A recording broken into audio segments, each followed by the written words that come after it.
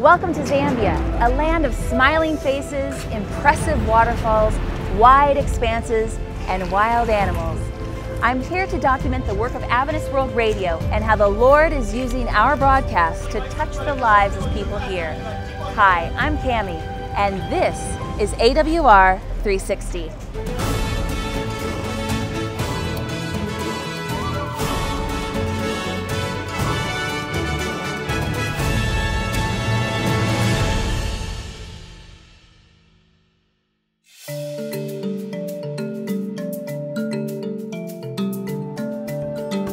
Today we are traveling out of town on bumpy dirt roads to find Debby and hear his story. Debby lives in a mud hut surrounded by fields and gardens. Several of his children and grandchildren live nearby, adding joy to his days. It is very peaceful here, and Debby tells us with a grin that this is his favorite place to be. After showing us his beloved radio, Debby begins to tell his story.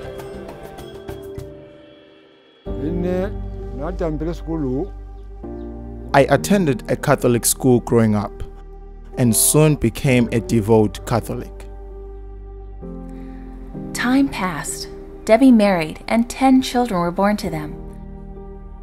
After years in the Catholic Church, Debby began questioning some of the foundational doctrines he had been taught. As he began to study the Bible for himself, Debby saw in the 10 Commandments that God forbids the worship of idols. This and other beliefs caused Debby to question his Catholic faith, and before long, he left the church. In search of truth, Debby joined one denomination after another, always leaving with unanswered questions, unsatisfied with the interpretations of Scripture he found. One day, while listening to the radio, Debby stumbled across an AWR broadcast. He listened eagerly as a Bible-based message was preached. Maybe this was what he was looking for.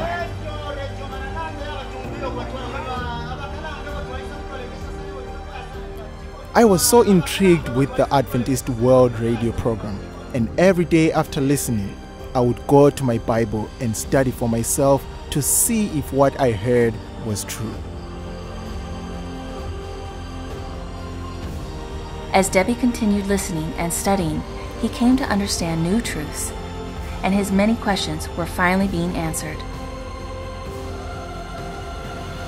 To his surprise, Debby learned that the day of worship was changed by the Catholic Church from Saturday to Sunday, and that the seventh-day Sabbath was created as a memorial of creation and kept holy by Jesus and his disciples as an example for us.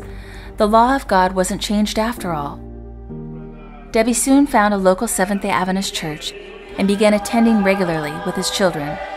After years of searching and visiting so many different churches, Debby finally felt at home.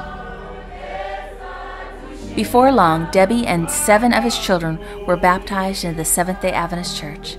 They happily attend church together every Sabbath, and Debby is now a deacon serving his church faithfully. Having finally found Bible truth, Debby loves to share with others what he has learned. He hopes that one day soon his wife, other children, and many friends will join him in the faith. Debby shared with us that one of his favorite verses is John 8:32, which reads, "You shall know the truth, and the truth will set you free."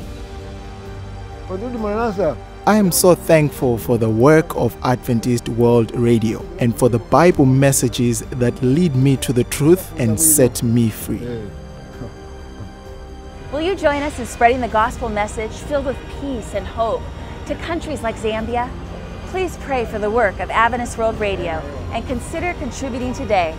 Together we are making waves from broadcast to baptism. This is AWR 360.